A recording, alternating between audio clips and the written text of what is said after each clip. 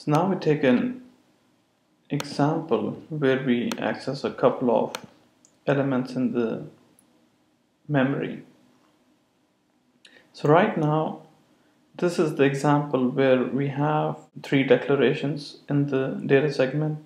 We had x initialized to 5, and we can see that in the data segment itself. We had y initialized to 3, and then we had z, which was basically simply declared to be a 2-word memory location and was not initialized to anything. So those are the 2 words of z.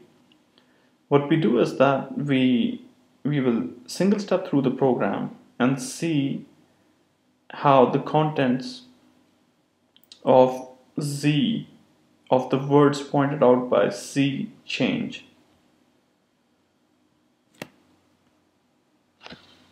So we jump to the program and then start executing the instructions within the program. And at this point, after having executed this instruction, we should see the first word of z change to 8.